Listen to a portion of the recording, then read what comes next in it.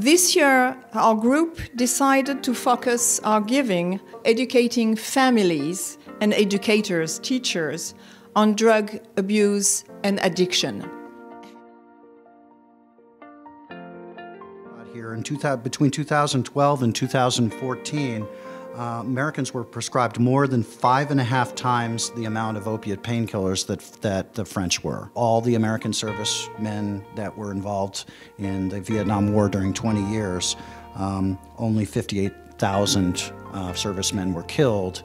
That number is eclipsed every year right now as we're speaking in terms of opiate overdoses. 1 in 40 New Yorkers, almost 4. It's 4.95 something or other. New Yorkers are dying every day from fatal overdose.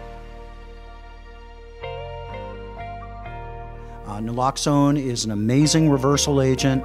It's very, very safe. I like to go back to the 1, 2, 3s. You've got to recognize that a person is overdosing by not breathing. Basically, that's turning blue. You have a small intervention to try to see whether they're awake, and that's called the sternal rub. That's what we do. That's in medicine. That's a way of slapping people in the face or pouring water on them. We're not allowed to do that, so we use the sternal rub. Then call 911 and give naloxone. Many, many times, the issues of neglect, the issues of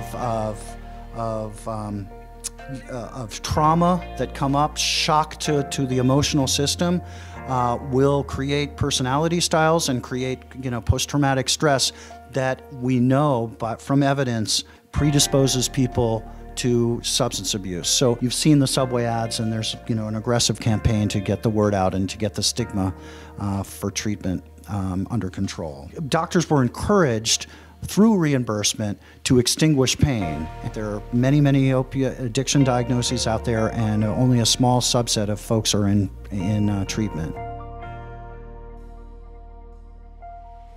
Number one is really safeguard medication. Tylenol or acetaminophen, aspirin, all medication has the potential to do harm. And I hear a lot that I didn't know that Vicodin would hurt me. There are a lot of really successful people in treatment. Teach kids about the medical illness of addiction, that it's a problem with the brain, that it's not some social deviancy or some internal flaw, just reasonable prescriptions of opioids. And I think we've done a really good job in this country reducing the number of prescriptions, that you treat a parent and you get a better outcome for a child.